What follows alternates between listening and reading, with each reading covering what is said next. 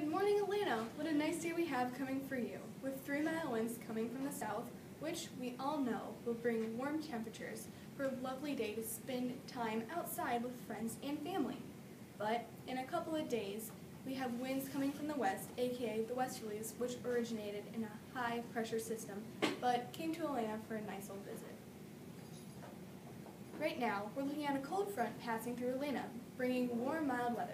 But enjoy the day while it lasts, because a stationary front is moving in. No pressure change will happen, but after the stationary front, it will bring harsh weather with decreasing temperatures. It's a beautiful 77 degrees out, so bring out those tank tops and flip-flops. Soon, the temperature will start to decrease later into the week. Looking at the week ahead, Saturday will be 76 with a 20% chance of storms, but expect some light showers. Sunday will be 75 with a 50% chance of showers. Monday will be 74 with a 100% chance of rain. And Tuesday will be 73 with a 100% chance of storms.